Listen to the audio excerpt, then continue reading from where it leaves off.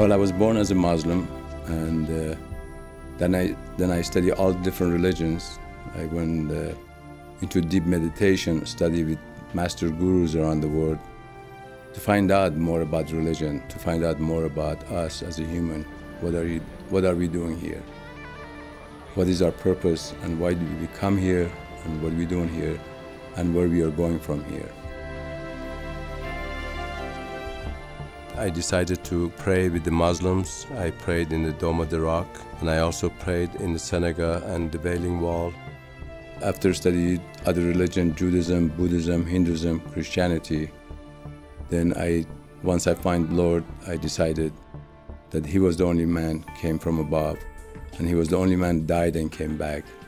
I did the Christian prayings at the Church of Holy Sepulchre, and I asked from God of Abraham, Ishmael, Isaac, Jesus, to help us to bring peace to this land.